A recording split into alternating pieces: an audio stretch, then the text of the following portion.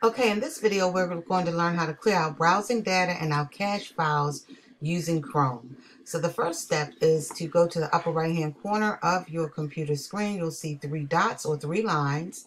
Just click that on. Then you're going to go down to More Tools. You're going to go over to Clear Browsing Data. Click that on.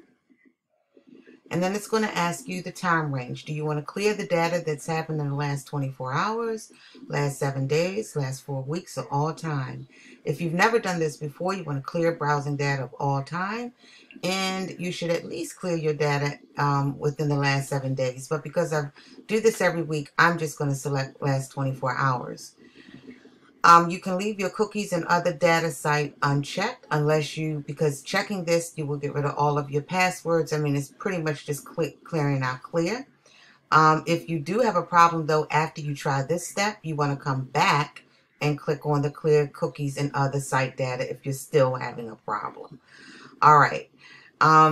So once you click those two items, then just click clear data.